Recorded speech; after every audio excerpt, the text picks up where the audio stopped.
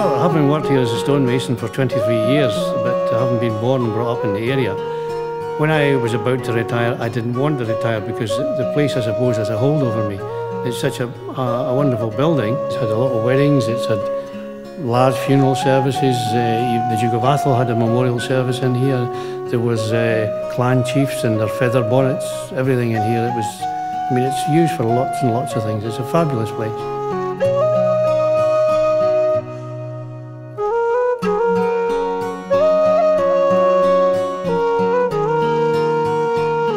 The cathedral it's a beautiful place to play. I think all these old buildings, you feel a sense of history. You know, it's there, it's been there for so long, and you can't help feel but part of that.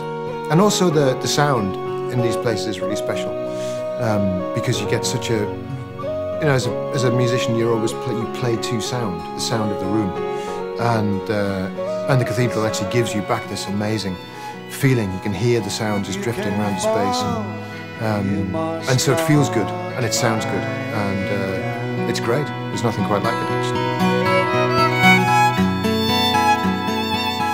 When you put on a show in a place like Dunkeld Cathedral, you come across a whole range of different challenges that you wouldn't normally encounter if you were using a typical concert venue like a theatre or concert hall.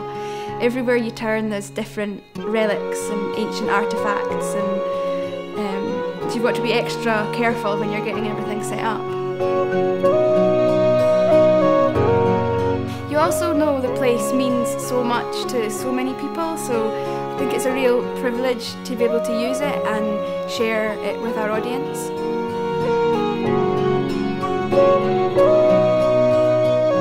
Historic Scotland look after the nave, and that's where I did all my work, cutting out and dressing and forming new stones, building them in.